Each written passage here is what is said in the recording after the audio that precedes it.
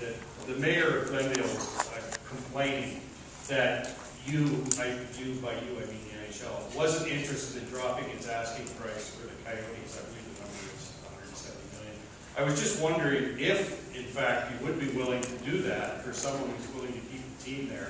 And the other two parts with the New Jersey ownership, if you just clarify, I thought we were going to do these one. Oh, okay. See, that's the problem. You get to be our age, you forget what you say. So the first question on Arizona, there's no reason to have that discussion, and the mayor is not really well informed on the status of transactions. The fact of the matter is, with all the groups we've been talking to, we've never had an issue on the price. There were other issues relative to potential ownership, so I'm not concerned that that's an issue.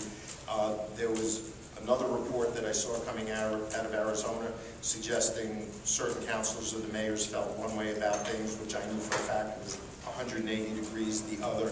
I don't think we need to get to a public discussion over the terms of the sale of the Phoenix Coyotes. If we've got a buyer who's ready, willing, and able, I'm not concerned that we'll be able to get the transaction done. Gary, the situation in Phoenix has been going on for quite a while. Why is it taking so long? And this time, how optimistic are you to finally have a deal in place here? Well, we don't like moving franchises.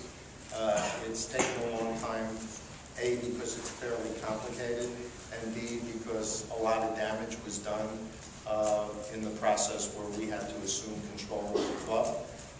But, you know, at some point, we may have to conclude it's not solvable, but we're not at that point yet.